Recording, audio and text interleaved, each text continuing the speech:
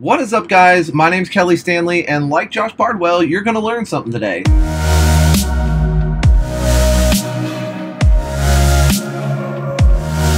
So we're going to talk about Reelsteady. It's a stabilization program that I personally use, and it's an add-on for After Effects. So let's just go ahead and get started. So first, we're going to open up an After Effects project, a new project, and then we're going to import some footage in. So I already know which clip I'm going to use, and we're just going to double click on it over here, and that drops it down into the display. And then we're just going to drag this line to a specific scrubbing spot. I've already kind of pre-planned this, so I know where I'm going to come into. So we're just going to start this clip right about here. As you can see, it comes up the hill, and then it does these little flippy floppy things. Nothing completely upside down, but there is a lot of information that is going to be in there that Reelsteady may have a little bit of issue with. So I kind of wanted to do this shot because I knew that there was going to be some extra stuff that I would have to do.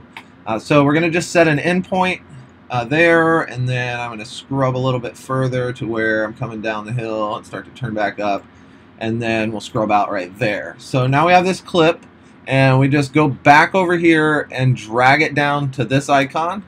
That's a new comp button, and we'll just leave it right there, and that opens us up a new comp.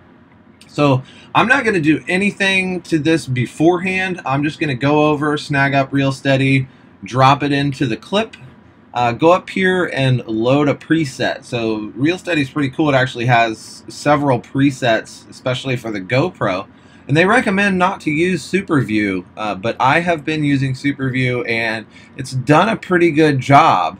But I believe the next time that I go out, I will be shooting in the modes that they recommend, with all the settings that they recommend as well. You can find those tutorials on their website at reelsteady.com. So I've got my model loaded up here, my preset loaded up. I'm not going to change any of the defaults. I'm just going to leave it at 2.5 as far as the detail speed analysis goes.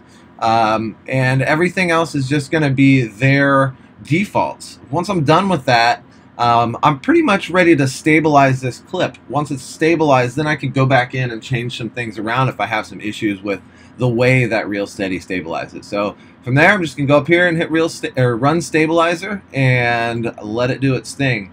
This typically takes a little bit, so we'll come back once this is all stabilized. What is up, guys? We are back. The clip is done stabilizing, and I have to say, I could not find any imperfections, so check this out. There are some things that Reelsteady can't really remove or doesn't do well. There's some roll in that rock right there as you're coming up. And it just really can't do a whole lot with the copter vibration. It does a lot with prop oscillation.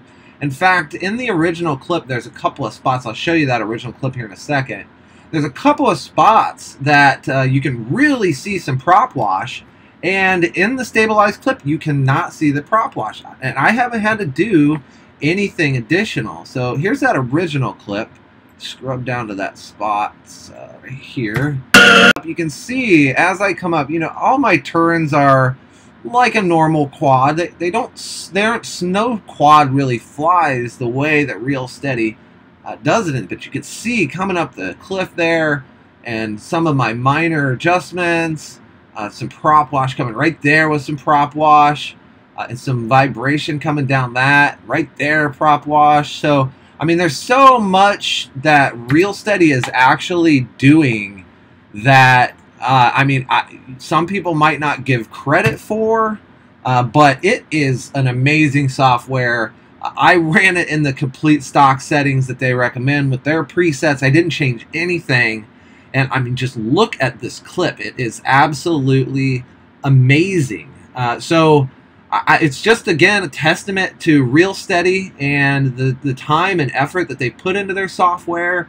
And I mean, I've tried all kinds of different stabilization software, and by far, Reelsteady is the one that can do it. So, you know, I'm not going to waste any more of your time. Reelsteady is the bomb. This software, I mean, I have not used any stabilization like it. So I can't wait to finish this. I can't wait to finish this edit and get this out, because the clips that I have are absolutely stunning. So I hope you enjoyed this, guys. Have a good day, and we'll see you next time.